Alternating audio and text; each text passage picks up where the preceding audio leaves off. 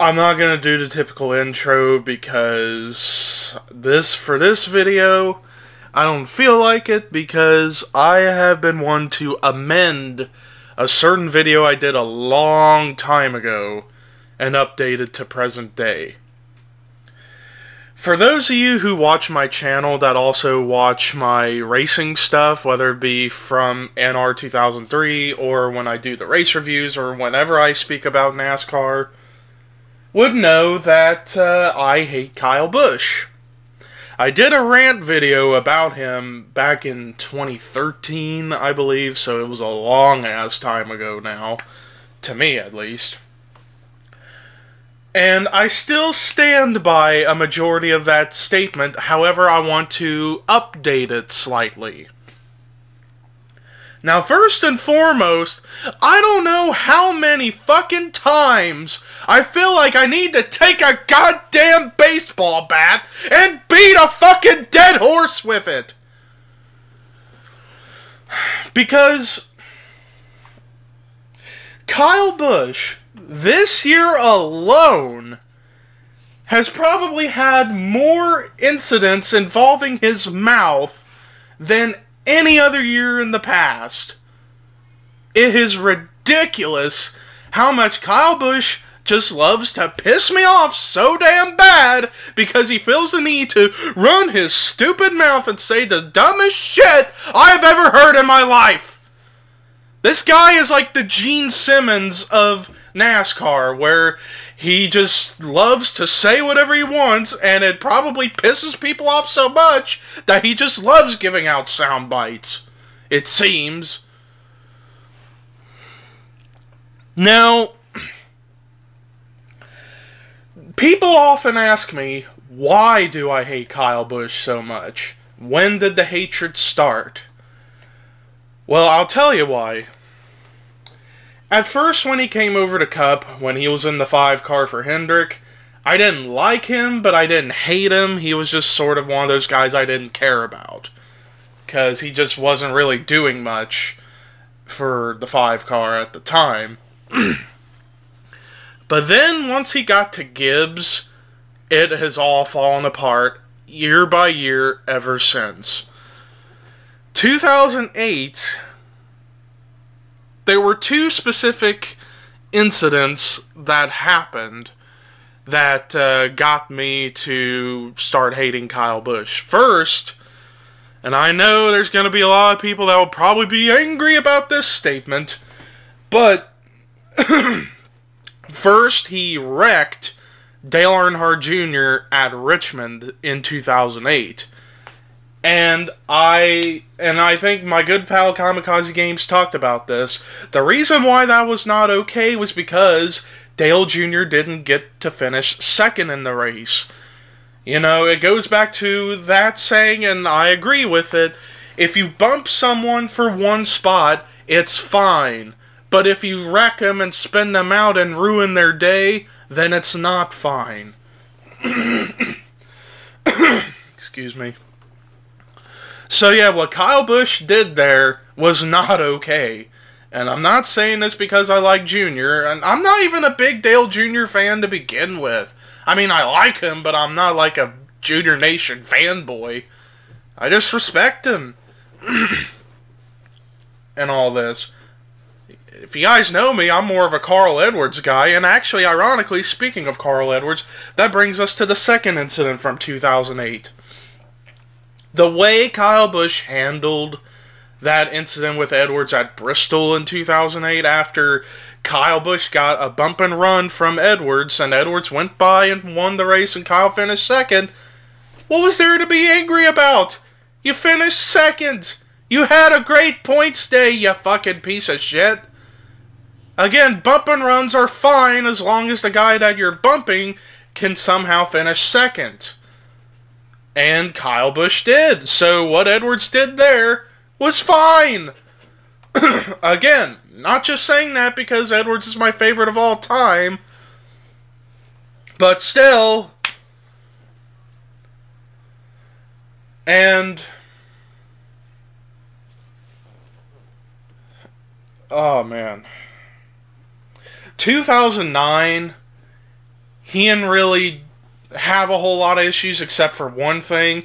Probably one of the stupidest things I've ever seen. When he won a nationwide race at Nashville, and he takes, in Nashville, the trophy he gave was a Les Paul guitar, and he takes it and smashes it.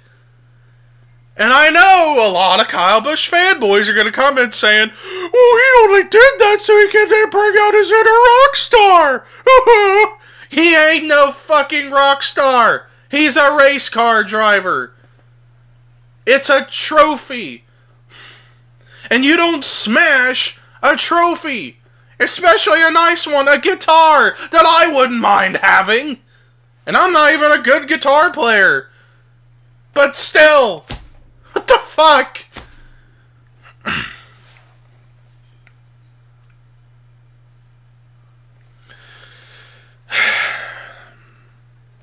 ...2010. Not too much except for one big incident. Bristol. 2010, the summertime. First, he intentionally wrecked Brad Keselowski to win the nationwide race. After what Kyle Busch thought, he spun me into the wall on purpose. No, he didn't. You came up in front of him and put yourself in the damn wall. And then because of your mistake, you feel the need to wreck someone on purpose, all because of something you did. And I almost forgot before all this, Daytona, the Coke Zero 400, does the same damn thing that he did to Keselowski and come up in front of someone and put himself into the wall. This time at Daytona when he came up in front of Juan Pablo Montoya and wrecked himself while leading. And then he says, "I got wrecked. Why would I wreck myself?" Well, you did! But back on track to Bristol. So yeah, after the Keselowski deal, he then, in the pre-race for the Cup race the next day, just continues to show off his arrogance. And that's another big thing about why I hate Kyle Busch, is because he's just so damn arrogant when it comes to driving. He calls himself the best in the world. Fucking Kurt blows you out of the water, you piece of shit. Either or. And then 2011 kicked in. And oh my god, there was a lot of things that happened with Kyle Busch in 2010. Or not 2010, 2011. Gonna have to add that out, except I'm not. But yeah, 2011 was when the year... 2011 was the year for the point of no return for Kyle Busch. First was the incident with Kevin Harvick at Darlington. All Harvick was doing was racing you. Yeah, he was bumping you, but hey, as long as you didn't get wrecked, it was fine. And then after Boyer got collected in the bumps between you two, you feel the need to spin the guy out? Really? No wonder why Kevin Harvick wanted to fight you at the end of the race. And I don't even like Kevin Harvick, but I like him a whole hell of a lot more than you, Kyle.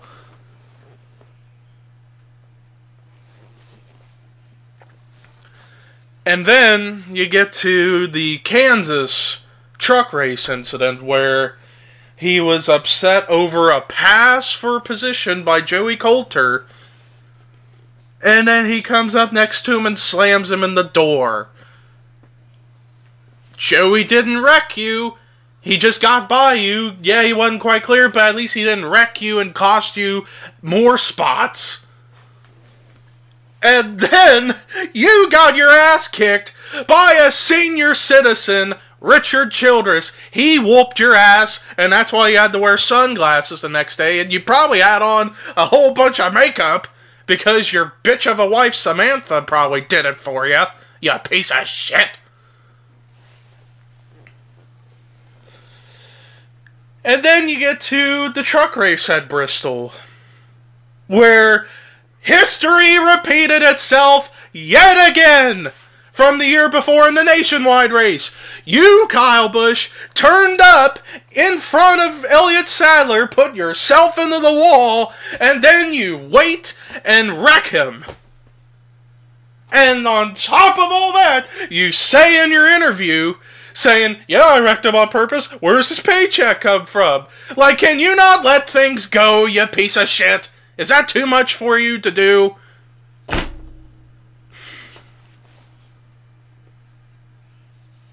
And fucking... oh my god.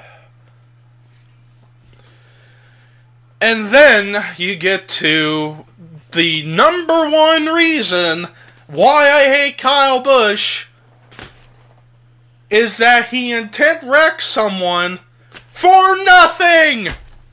For nothing! Texas. We all know about this, but in case you don't, let me give you a history repeat lesson. History repeat lesson? I don't even think that's a saying. A history lesson.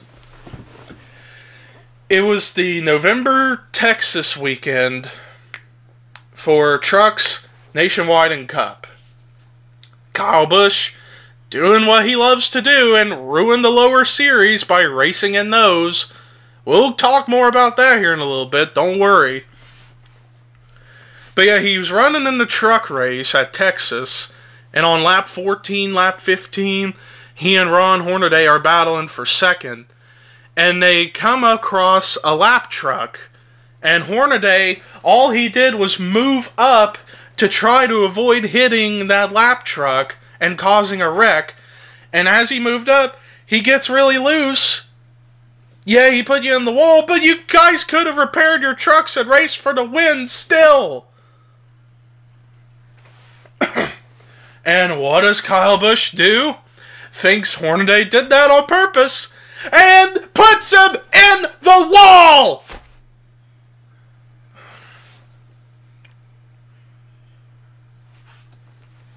Ugh. Asshole!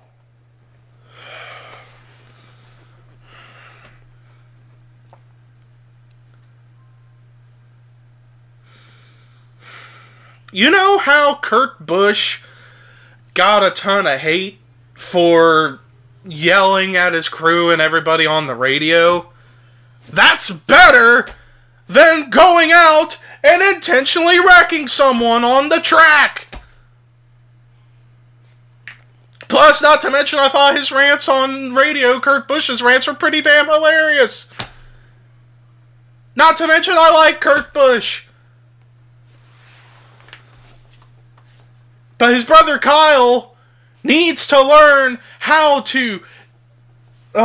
he needs to learn how to wait until you see replays or hear about it and hope that it's the real truth and not just what you want to hear. And maybe you won't have this problem.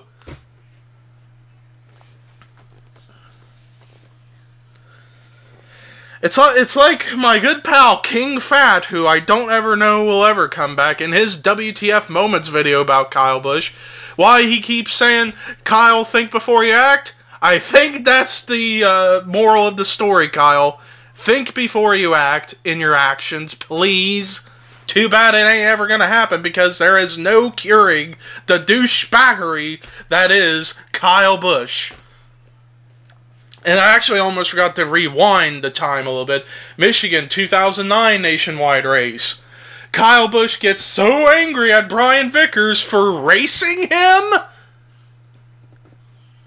And thank God Brian Vickers tore his ass apart in his interview saying, oh, I'm sorry, I forgot it was the Kyle Busch show. I thought we was racing for a win. That's exactly what happened. What was so wrong with what Vickers was doing? He was just racing you.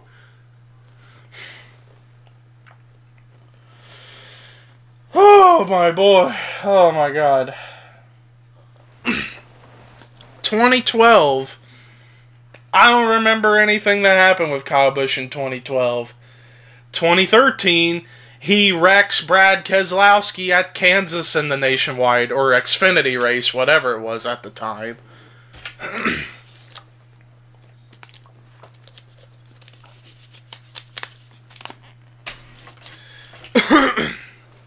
2014, I don't even remember him having any kind of incident in 2014.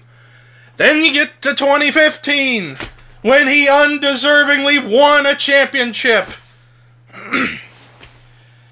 That's big reason number 3 why I hate Kyle Busch, is that he got a championship handed to him because of this stupid chase format. I don't give a fuck if he came back and won a bunch of races after getting a broken leg. He did not deserve it for a multitude of reasons. 1, he is not humble. And 2, he nearly missed 33% of the season. And like I've said many times before, don't you think that the season championship should go to someone who has been there the whole season? Kyle Busch should have been nowhere near the chase. Nowhere near the championship. That championship should have gone to Kevin Harvick. Or fuck, Martin Truex would have been a nice choice that year. If it had to come down to this Final Four bullshit, I would have rather have wanted Harvick or Truex or hell even Gordon. And I'm not a big Gordon guy myself. But it would have been a nice way for him to go out.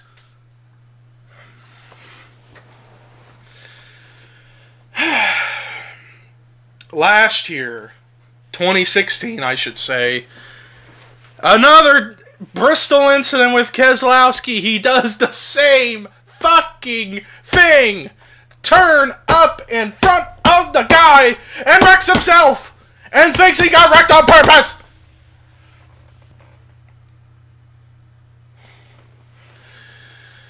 And then you get to this year, where it's not so much incidents on the track, it's more his stupid comments. This was the year when Kyle Busch became the Gene Simmons of NASCAR, where his mouth has gotten him into trouble with fans and or people in the media. First, started with the incident with Logano at Vegas, I want to say. I'm pretty sure it was Vegas, where Kyle Busch and Joey Logano, 2 guys I hate. Logano I don't hate as much as Kyle Busch, but still, not the point.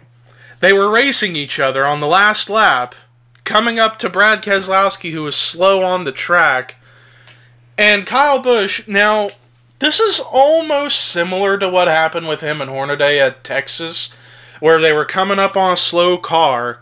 Kyle Busch, this was the one time where I said this wasn't his fault. He was trying to move by the 2 to avoid hitting him in the rear and causing a crash. And Logano wouldn't move down, and so Kyle had to slam Logano. But then after that, Logano got loose and forced down to the bottom, in which he tried to go for a move and got loose and got into Kyle and spun him. That was of nobody's fault. That was all racing deal because they were coming across a slow car. But Kyle Busch likes to constantly think he gets taken out on purpose because he has a persecution complex. Thank you, Kamikaze Games, for pointing that out, because it's true. He goes up and tries to fight him, but guess what? Kyle Busch was the one who looked like shit. Granted, Logano got pulled away, but still, Kyle Busch lost a fight, bloody, and everything. And then goes on and does the same old shtick and say, he wrecked me on purpose. No, he didn't. And now we get to the dumb comments from this year that he has made. First, that SiriusXM interview where he talked about if they don't allow Cup guys to run in trucks, he quits. You don't need to be running in truck races. In fact, before I get to the last part, let me talk about the number 2 reason why I hate Kyle Busch. Is him constantly ruining the Xfinity and Truck Series. Oh man, I need to take a drink. And this kind of goes back into a statement I made, I think a year ago. I believe so, where I said, get Cup drivers to hell out of Xfinity and trucks, and I still stand by that statement. Granted, they are trying to limit them, which is good, but still, if it were up to me, they would not be allowed to run Xfinity or trucks altogether. But if they had the race, I still say they only should run 2 races, and that's the play races. But, to the point, ever since 2008, Kyle Busch has been a plague in the lower series. 2008, he constantly was winning nationwide and truck races. And that began to piss me off because of the fact Cup guys have been a plague in the lower series for roughly 10, 11 years. 2005 on back, it wasn't so much of a problem because the regulars in the series were able to actually beat the hell out of the Cup guys every week sometimes. Same with trucks. But then you get to 2006, when Kevin Harvick and Carl Edwards practically whooped everyone's ass. And it has gotten worse ever since. And the number 1 criminal of this is Kyle Busch! You see, this guy, at this point, has probably led over 18,000 laps in the Xfinity Series and has... Is it 93 yet? I think we're getting around 93. 93 wins in the Xfinity Series. If this were a regular, that would be really impressive. But for Kyle Busch, it's not. And you want to know why it's not impressive? It's because when you have a car that is better than everyone else's and using your Cup pit crew... Oh, I'm so impressed!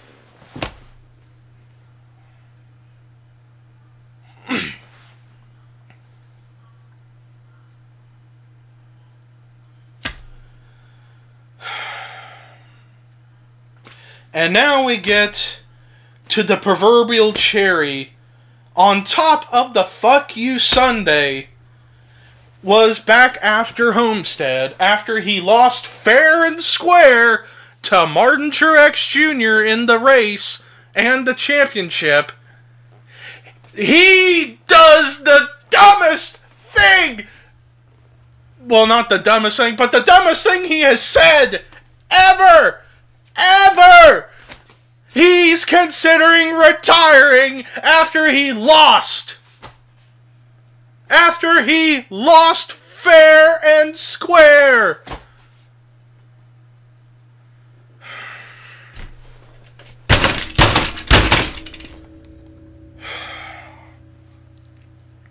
I'm not gonna yell anymore because I don't want to blow my voice out. All I'm gonna say is, Kyle Busch, you are the biggest piece of shit in the history of this sport. And I don't know how anyone can defend this guy. How could you defend a guy who has made himself out to being the Gene Simmons of the sport by spewing out stupid statements, goes out and intentionally wrecks people, and NASCAR doesn't do anything about it? Except for one time, Texas 2011, but any other time, they don't do shit, because Kyle Busch is so far up NASCAR's ass that at the end, NASCAR probably tastes M&M's out of their mouths whenever they puke.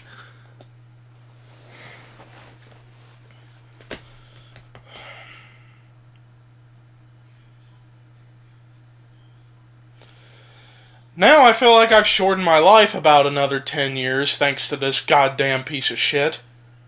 But still, I have to get this all out. Anyone who defends Kyle Busch, fuck you.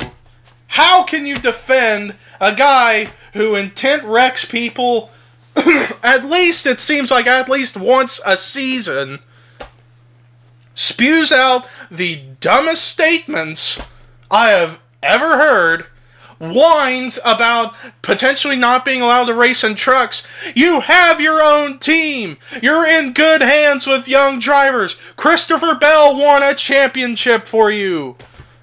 What's the problem here?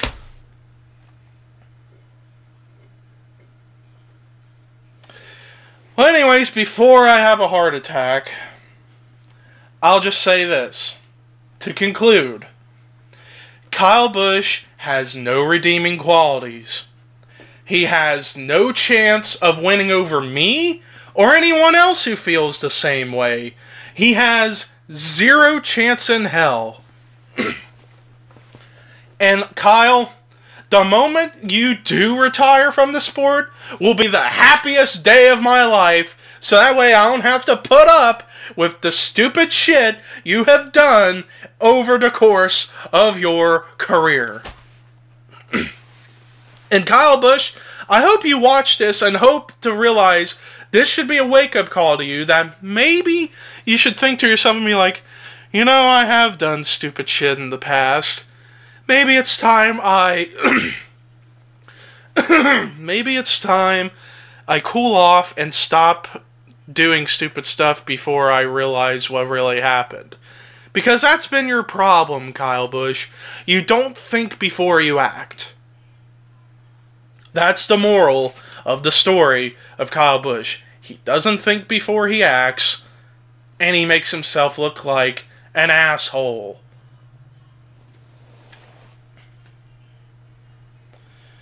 Well, anyways, peace out, motherfuckers.